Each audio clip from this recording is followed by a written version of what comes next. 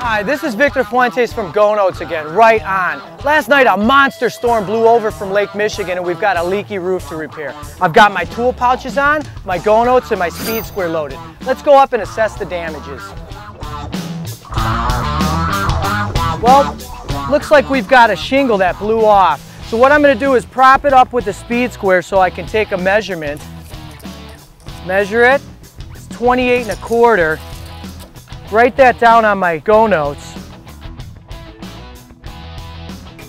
We've got our shingle cut to 28 1/4 inches. Let's go ahead and install it.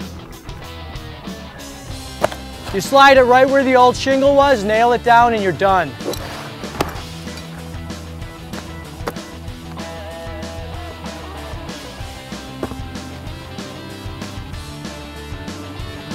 We've got our roof repaired. Another job well done, right on.